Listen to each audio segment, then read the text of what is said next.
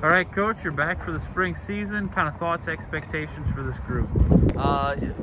High expectations, I guess, but it's more of excitement than anything else, I think. After losing last year, we're just excited to be out here and have the chance to compete this spring, whereas we didn't get that chance last year. The girls have been working really, really hard. This week, finally, we're kind of getting everybody back after all the state basketball and the musical and all of that. So the team is kind of starting to come together a little bit, and we're starting to kind of see who's hitting really well and maybe who's going to be in what position for the team. So things are getting exciting here.